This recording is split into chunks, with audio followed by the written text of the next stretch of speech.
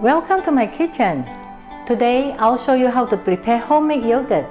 It's really simple to do. You only need 2 ingredients, milk and some plain yogurt. Let's get started. Using low setting, heat 1.9 liters, that's half gallon of pasteurized milk to 38 degrees Celsius or 110 degrees Fahrenheit. You can use either regular or low-fat milk. If, like me, you don't use a thermometer, you can take some of the warm milk and test its temperature by carefully dipping your clean finger into it. If the heat is uncomfortable after about 3 seconds, then it's too hot. If you overheated the milk, that's fine, but let it cool down to a lower temperature before the next step. Now we'll stir about 3 to 4 tablespoons of plain yogurt into the warm milk. This starter yogurt contains the culture sometimes referred to as good bacteria. It feeds on the milk protein and multiplies during the subsequent incubation process. For the bacteria to grow, keep the pot at its warm temperature.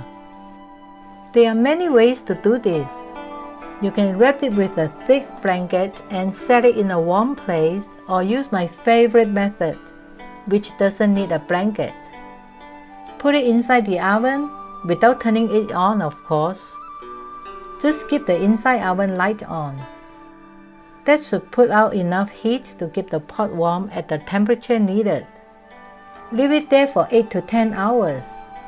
The longer the incubation, the thicker and more sharp tasting the yogurt will be. Alright, it's been 10 hours. Let's take out the yogurt. Look, the milk has set up and it's nice and thick. Yogurt is best served cold. I'll keep this in the refrigerator for 3 to 4 hours. You'll notice it becomes firmer as it chills. This is such a wonderful healthy food.